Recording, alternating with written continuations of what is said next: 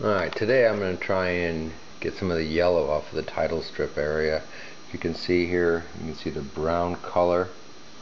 Some of it's darker, and this is kind of interesting. This is where they had title strips is a lighter color brown, and then you can see where they had title strips removed for many years.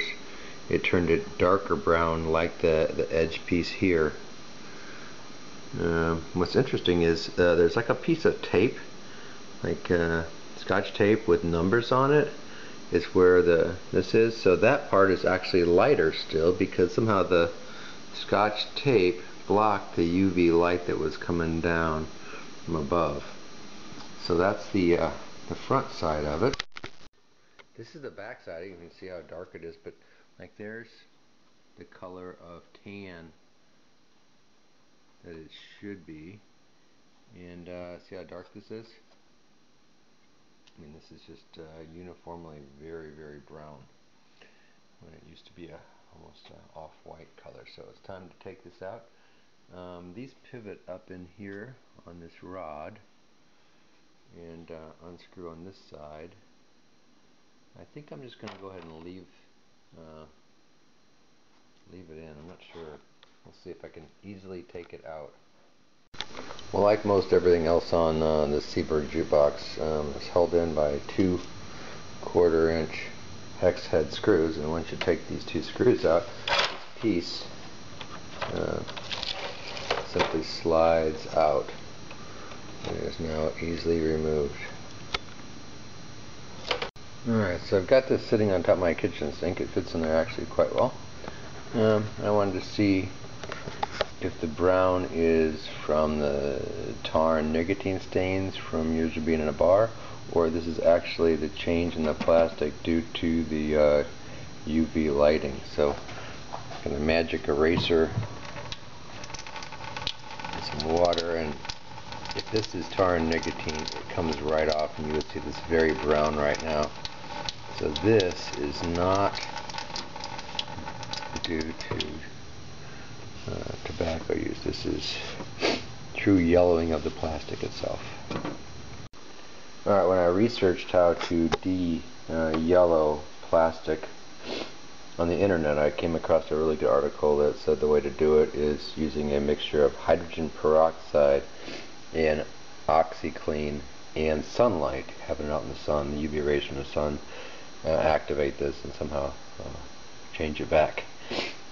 But the way you keep the hydrogen peroxide on the plastic is to mix it with a binder. So I'm using this cornstarch and hydrogen peroxide to mix it into a paste, which I'll put on here, and then once that's on, then I'll put some and have it outside, then I'll put some OxyClean on it as a liquid and put it on top to activate it. So that's what I'm going to do.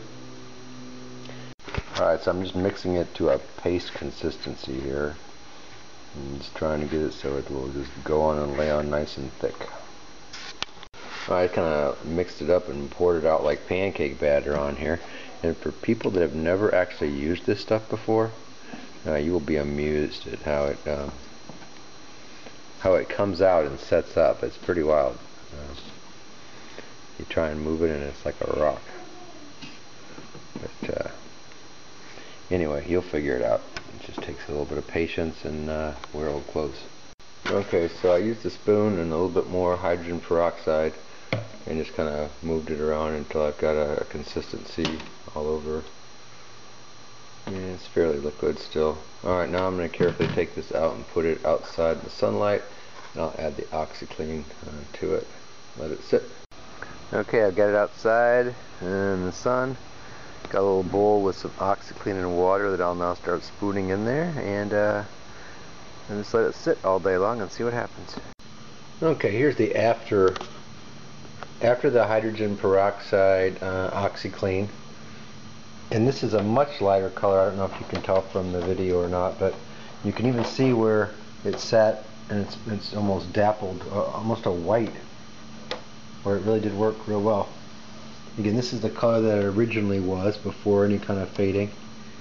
And this has been, what, 3 days out in the elements. And it dried off a couple times, so I spread it with more hydrogen peroxide.